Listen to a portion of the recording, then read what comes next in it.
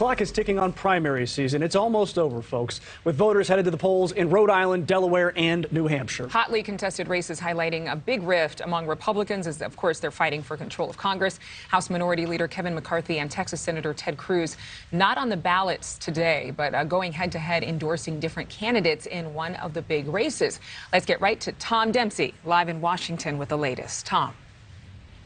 Good morning, Adrienne. Yeah, with midterms now less than 2 months away, today will mark the last day of primaries before November. And if you're looking for any sort of political intrigue, look no further than New Hampshire. Yes, it may be a small state, but it carries some big weight if Republicans want to win control of the Senate in Congress. It's considered a battleground state, a purple one, and Senator Maggie Hassan is considered very vulnerable right now.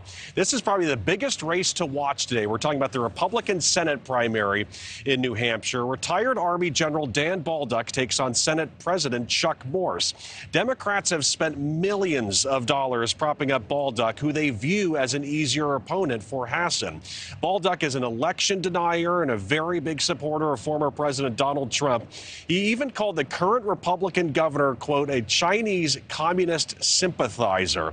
Morse, on the other hand, has gotten endorsements from the governor and Senate Minority Leader Mitch McConnell, and he's viewed as the more mainstream candidate in that race. Another race to watch for, a New Hampshire Republican House primary considered a MAGA civil war since it involves two former Trump staffers going head-to-head.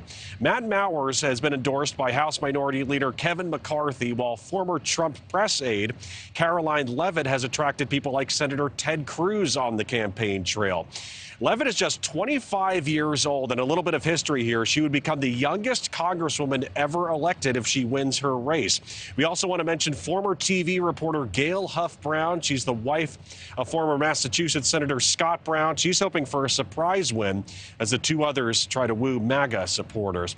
Delaware and Rhode Island also hold primaries today, guys, with midterms now just 55 days away. Guys.